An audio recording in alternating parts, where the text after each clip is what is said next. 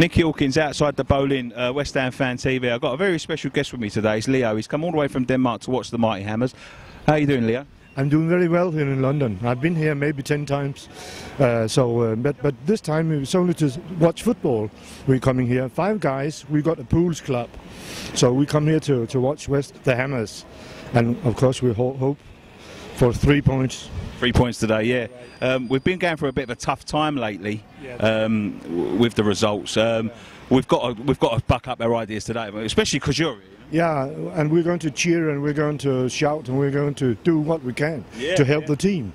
Yeah, that's right. But you have, I think you have had some good matches where you had a great result.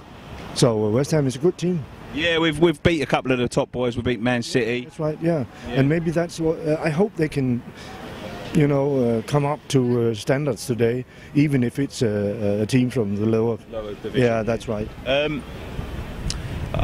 The season tickets got released this week. I don't know whether there's any interest from you, but obviously you live abroad, but they're £289. Do you think that's good value for money? I think it's very good if people can afford to go to football, so they can support their teams, of course, because football tickets can be pretty tough to pay, and especially if you got to take a bureau or, you know, somebody who's not the club.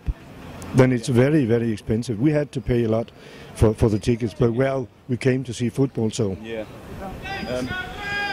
If you've seen a lot of the season, West Ham season, who would you say was your Hammer of the Year, Player of the Year? I couldn't say that because I don't know so much about it. So that would be only a guess. Yeah, right. So, no, I'm not sure. Czech Coyote. Who? Czech Coyote. Czech Coyote.